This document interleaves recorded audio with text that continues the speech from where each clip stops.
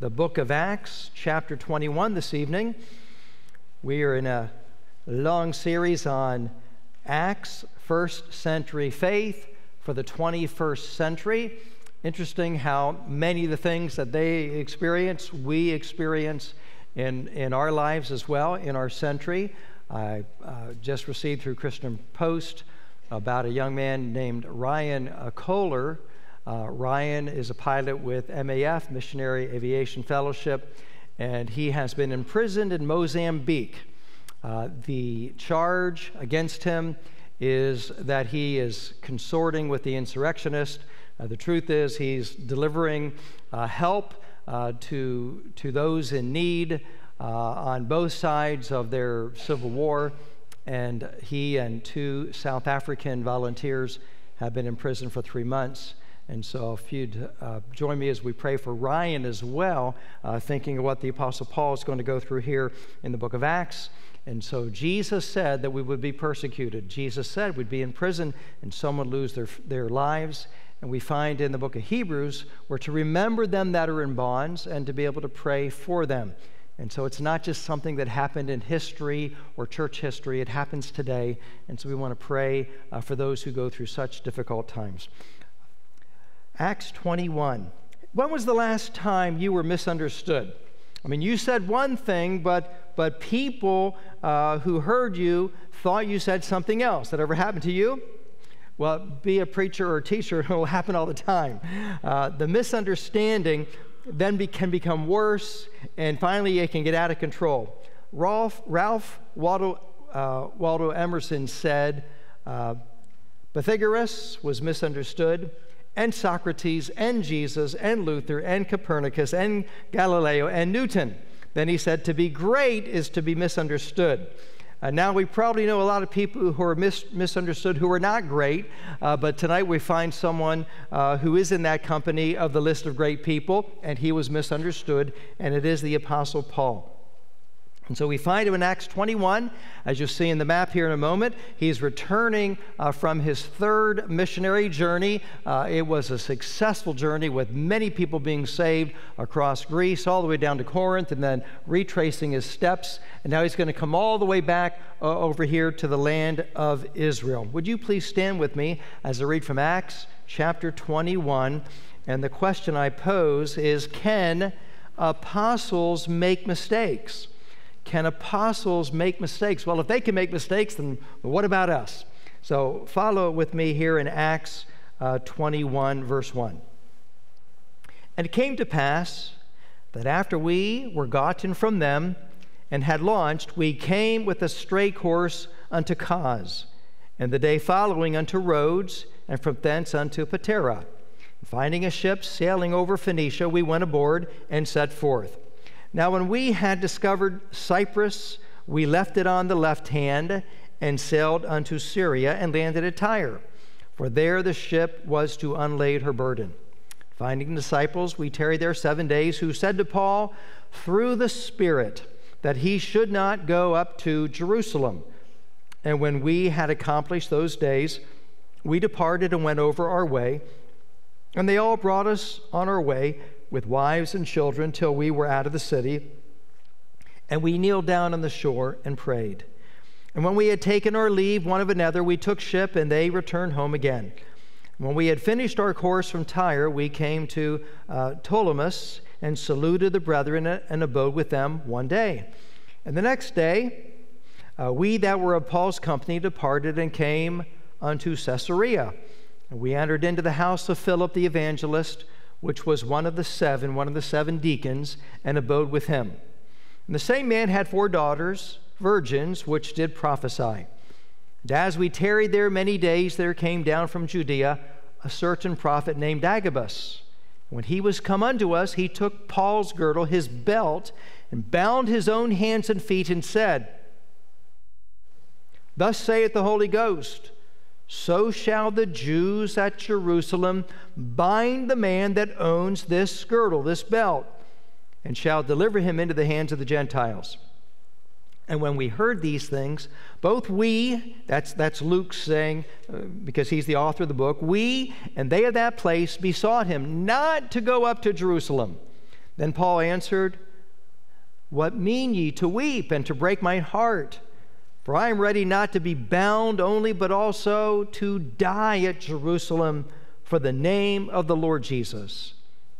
And when he would not be persuaded, we ceased, saying, The will of the Lord be done. And after those days we took up our carriages and went up to Jerusalem.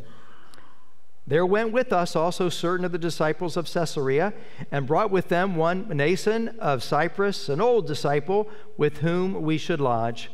And when we were come to Jerusalem, the brethren received us gladly. May we pray. Father, tonight we come to you and asking you to give an understanding of what's going on in this chapter. I pray that when we face difficult decisions, that from our study tonight, that we can learn how you can direct us into the perfect will of God. We know it is your desire that we walk in God's will. It is your desire that we be saved. It's your desire that we surrender and be filled with the Spirit and fight the flesh, die to selfishness, and live for you.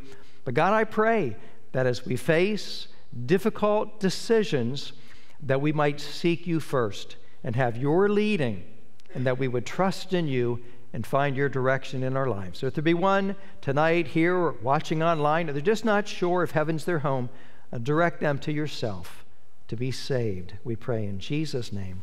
Amen. Thank you. You may be seated. You know, a major issue every Christian must understand is knowing and doing the will of God. Your joy will be directly related to knowing what God's will is and doing God's will on a day-to-day basis. Now, God really desires us to discover his will and then to be able to live it out. But there are times when we have to choose between knowing and listening to God's voice or choosing man's advice. And that's what happens here. How do we know the difference? The Apostle Paul had determined to go to Jerusalem. However, the road to Jerusalem is paved with many friends and counselors who tell him not to go. Can apostles make mistakes? And if they can make mistakes, then so can we. So what do you do when everybody tells you not to do it? Have you ever been there? Everybody tells you not to do it, and you think, I just need to do this. Well, is Paul infallible? Is it possible for him to step outside the will of God? And if Paul can make a mistake, well, then certainly we can. If Paul can step outside the will of God, then we can. Is that what happened here? Acts 21 has been used by some to say that Paul is out of the will of God, that he disobeyed God by going to Jerusalem. So let's see what's going on. First question is, should I go to Jerusalem or not?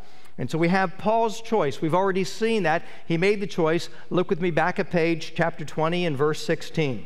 For Paul had determined to sail by Ephesus because he would not spend the time in Asia, for he hasted, if it were possible for him, to be at Jerusalem the day of Pentecost. And so remember, Paul, he didn't go to Ephesus because there's so many people saved. There's such a big church and many little churches. So he asked the pastors to come down to the port city of Miletus, and he met with them there. I call it the First Spiritual Leadership Conference, so he could continue on his way to get to Jerusalem. He was convinced he should go to Jerusalem. Why was he so bent on going to Jerusalem? He is going to go to Jerusalem no matter what. He is going to deliver some money that had been collected to give to the Christians in need who were there. And his choice to go to Jerusalem is either a bad mistake, as others are saying, or it is proof of his courage and his devotion to God. And so we see the advice of others is, don't go. Now, who warned Paul against going to Jerusalem? Notice, first of all, Acts 21 and verse 4, finding disciples there at Tyre, we tarried there 7 days, who said to Paul through the Spirit, the Holy Spirit, that he should not go up to Jerusalem. And so for 7 days, the Christian in this seaport town told Paul, don't you set foot in Jerusalem. Now, this is Paul's first contact with these believers.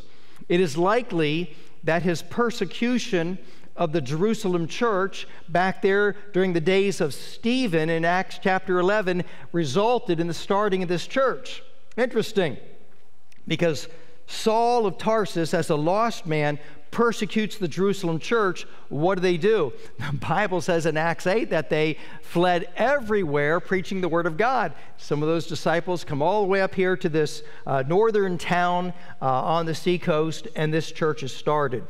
Notice after 1 week in Tyre, Paul and his party, they leave, but it's touching to see how quickly the believers fell in love with the Apostle Paul, even though it's only been a week. So notice in verse 4, they said to Paul that you shouldn't go up. We care for you. We don't want this to happen to you.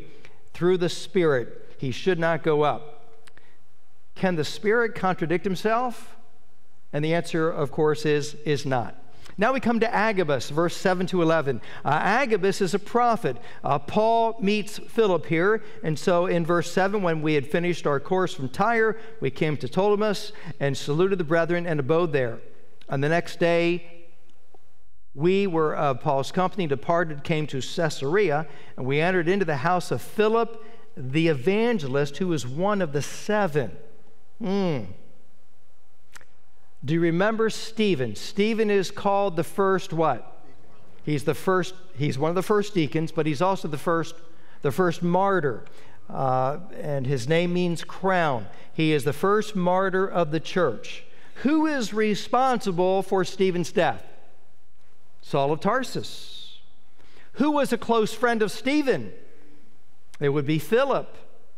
It would be Philip. They were co-deacons together. They, as our theme goes, they loved together, they grew together, they served together, and then it stopped. Why? Because of Saul. Because of Saul, he thought he was serving God, he persecuted the church, and it led to the death of Stephen. Paul is responsible for Stephen's death. Must have been an interesting meeting for Philip and Paul to be able to get together. Now, 15 years earlier, Paul and Agabus, that happened 20 years ago. 15 years ago, Paul and Agabus had worked together in a famine relief program for the Judean believers. And here Agabus, he takes Paul's belt, he takes it off, and as prophets were known to do, using drama. There's nothing wrong with drama because we find it all throughout the Old Testament. We find baptism is a drama, the Lord's Supper is a drama, and he takes Paul's belt and he binds his feet and his hands together. Got their attention, and then he gives this message. And the message is, whoever owns this belt is going to be arrested by the Jews in Jerusalem.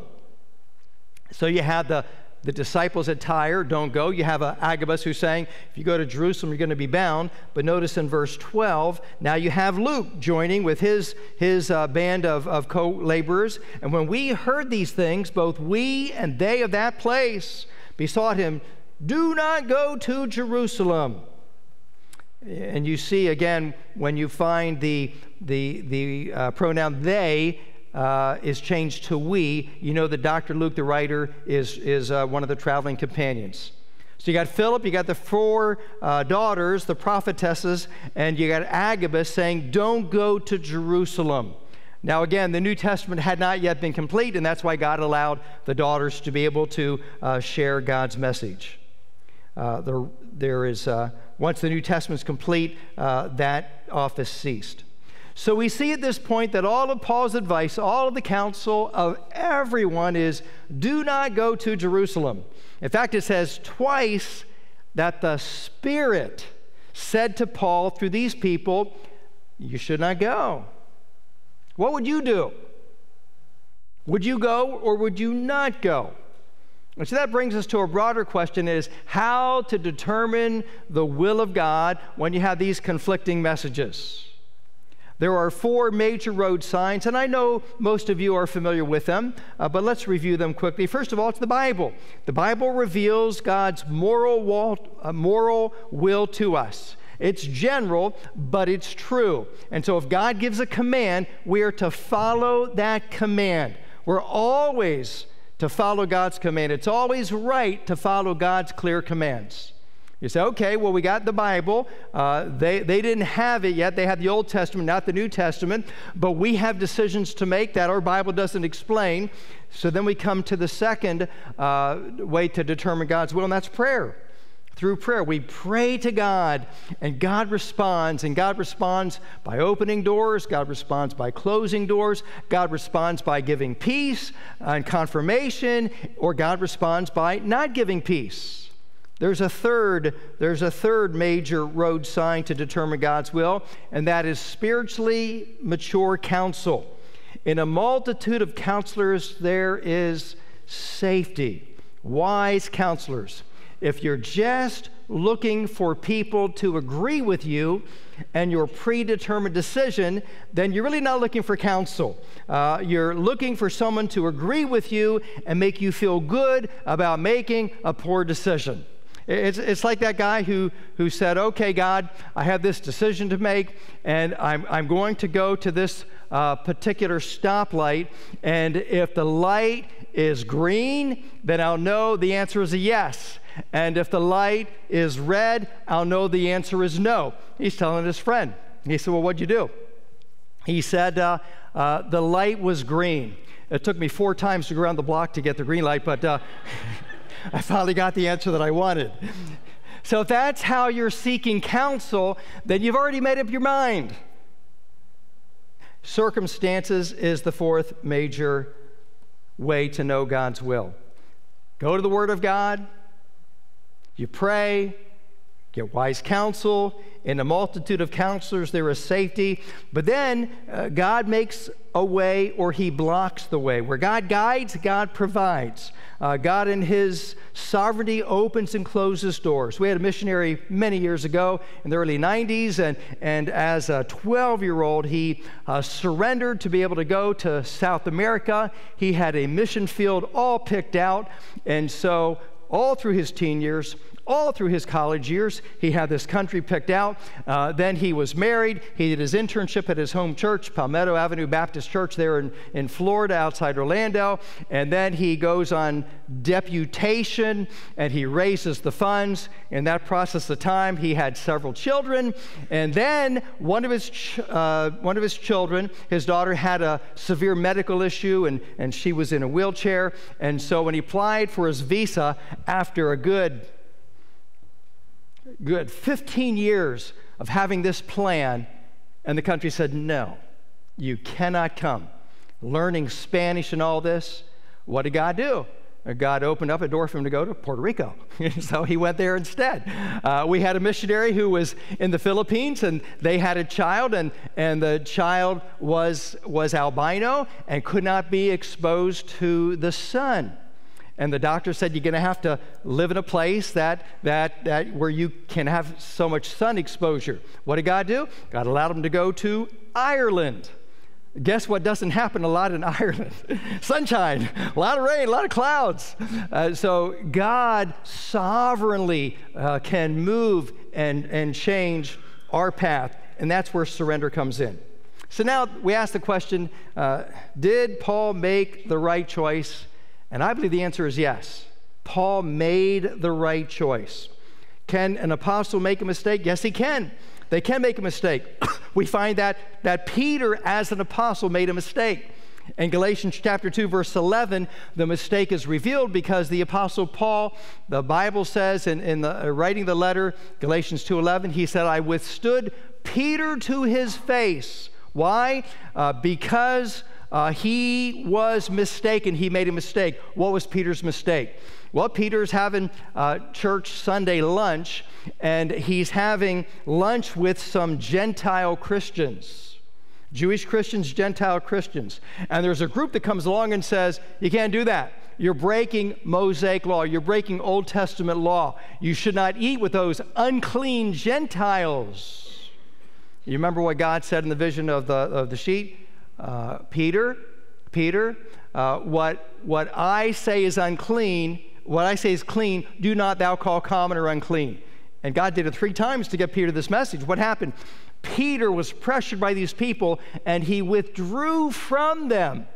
And now these Gentile Christians are like, what? An apostle won't eat lunch with us? And so when Paul shows up, he confronts Peter. Peter had made a mistake, and it had to be made right. But here, Paul did not make a mistake. Let me give you the reasons why I believe that. First of all, his confidence was in the will of God. Look with me in verse 13. Then Paul answered, "What mean ye to weep and to break mine heart? I am ready not to be bound only. I'm willing and ready to die at Jerusalem for the name of the Lord Jesus." You talk about confidence and assurance that this is God's will. The promise that Jesus gave Paul at his salvation confirms this. Hold your finger here and turn back to Acts chapter 9. In Acts chapter 9, when Saul was first saved, the Lord Jesus appears to him after his salvation, after he received his sight back. Acts 9, verse 15. The Lord said to him, if you've got a red letter edition, you see it in red, don't you? "Go thy way, for he is a chosen vessel unto me to bear my name before the Gentiles and kings and the children of Israel, for I will show him how great things he must suffer for my name's sake." Okay, this is the message to Ananias, which then was given to Paul. He is going to testify before Gentiles. Okay, he's done that. He's going to testify before kings. That has not happened yet. If that hasn't happened yet, that means he can't die in Jerusalem until he preaches to kings. Second reason is he was diligently seeking to walk in the will of God. Don't you love Proverbs 3, 5, and 6? "Trust in the Lord with all thine heart. Lean not into thine own understanding. In all thy ways acknowledge him." Okay, so we have three responsibilities: to trust and lean and acknowledge. And what does God do? He shall what? Direct thy path. When you seek God, he will sovereignly step in. The steps of a good man and a good woman are ordered by the Lord, and he delighteth in his way. I've seen that happen. I've seen we're bent on doing something, and we want to do it God's way, and we think this is God's way, and God has a better way, and so he redirects it. For those who are new and you haven't heard the story, but 3 times this church family voted to buy property, unanimously. 3 times the sovereign God of the universe stepped in and stopped the transaction from happening. And the 4th time is this property you're on right now. Were we out of God's will? No. God says, "You're getting closer, you're getting closer, keep trying, get closer." And then he opened up this property for us.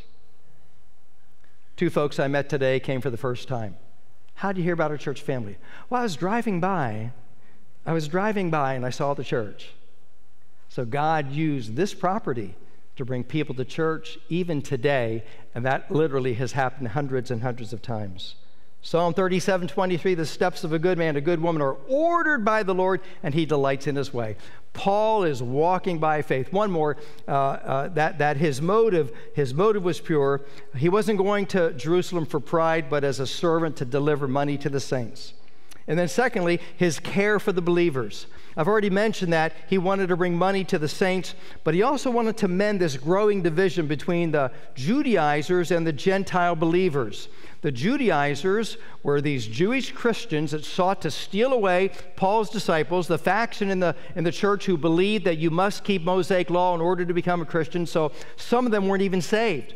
And Paul also had persecuted the church before he became a Christian, and now I think he's feeling partly responsible. I want to help these people out. I hurt them, I want to help them. And so he wanted to go to Jerusalem himself. And thirdly, there you see the consequences that followed that confirmed his choice. Paul did appear before kings and rulers. As a result of going to Jerusalem, he's going to testify before King Agrippa. He's going to probably appear before Nero. We know that he made it all the way to Caesar's household in Rome. Paul writes in Philippians 1:12, he said, "The things which happened to me in Jerusalem have happened to further the gospel." Philippians 1:12. Okay, so what about these conflicting verses like verse 4? Through the Spirit he shouldn't go to Jerusalem. Is the Spirit giving conflicting messages? And the answer is no. The Holy Spirit is giving warnings. The Holy Spirit is saying, get ready, rather than prohibiting, saying you must not go. Agabus, the prophet, did not forbid Paul to go to Jerusalem. He only told him, if you do go, this is what you can expect: to be arrested, to be imprisoned. What is the Holy Spirit saying? He is saying that Paul is not to go up to Jerusalem unless he is prepared to make the required sacrifice. And Paul is saying, I'm ready to go. I'm ready to offer myself as a sacrifice to the Lord. He is perfectly willing to lay down his life for Christ. We see this in chapter 20, verse 24. He said it to the folks there in Miletus. None of these things move me. Neither count I my life dear unto myself, that I might finish my course with joy, and the ministry which I have received of the Lord Jesus, to testify the gospel of the grace of God. Chapter 21, verse 13, Paul says, I'm ready to die at Jerusalem if need be. So what happens? They go to Jerusalem. Verse 14 to 17. Now, when we think of going up, we think of going north. For them, Jerusalem is up high. So wherever you are in Israel, if you're in Jerusalem, you're going down. It doesn't matter if it's north or south. And wherever you're located, if you go to Jerusalem, you're always going up. So he's now going to go up to Jerusalem. He wants to make it in time for the feast. It's a journey of 65 miles that took 3 days on foot.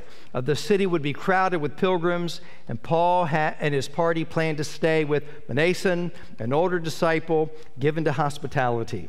So what are some lessons that we can learn? Here we go. Some lessons that we can learn from this passage about learning God's will. Letter A, we need to seek counsel from God himself first.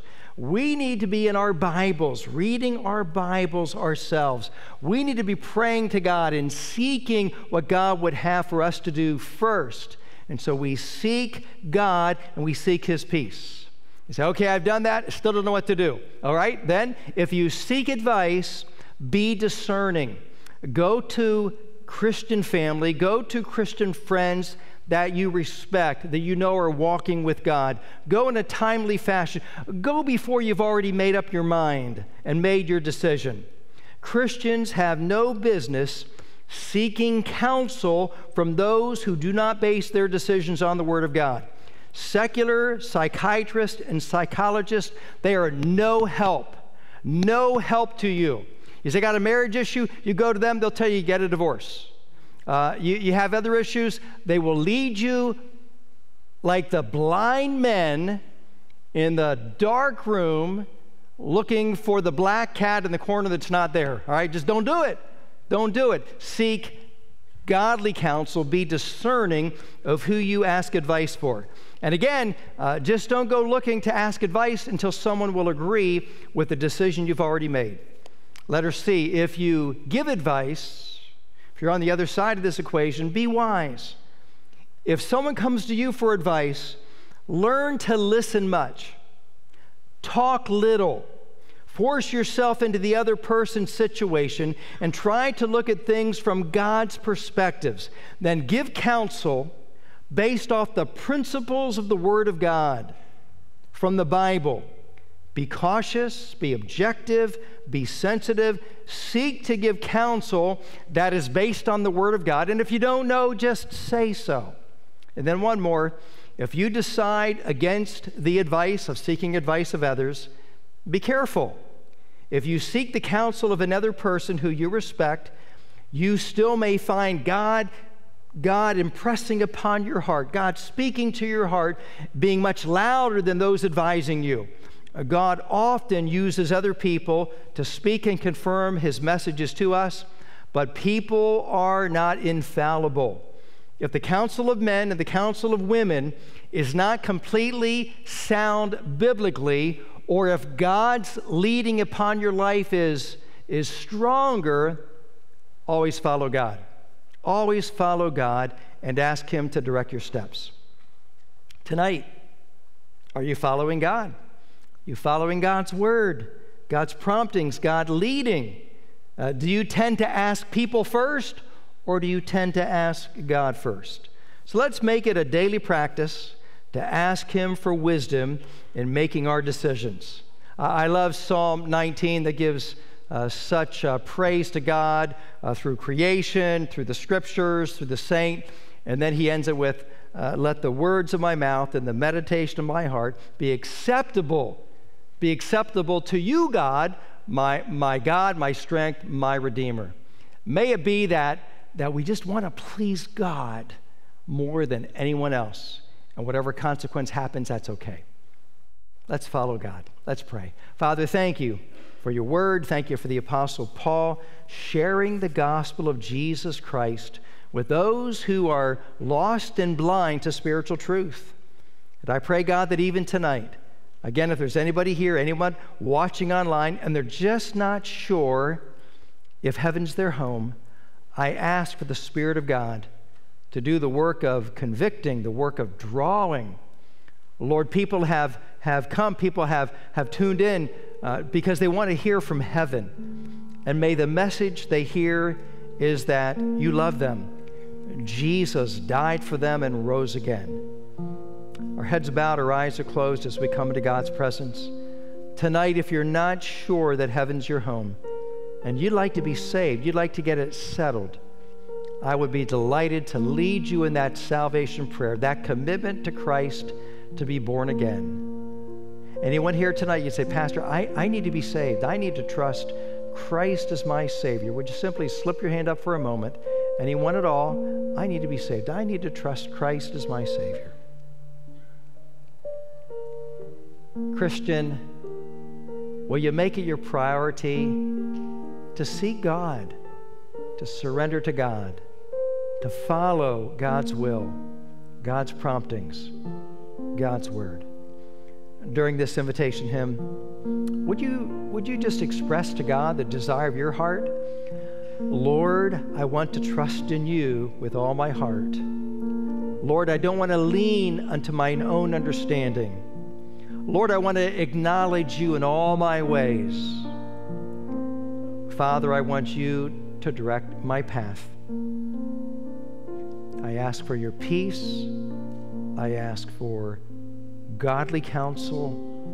I ask for a commitment, a determination to desire to do right and to please you more than my flesh, more than family, more than friends, to follow God with all my heart, all my days.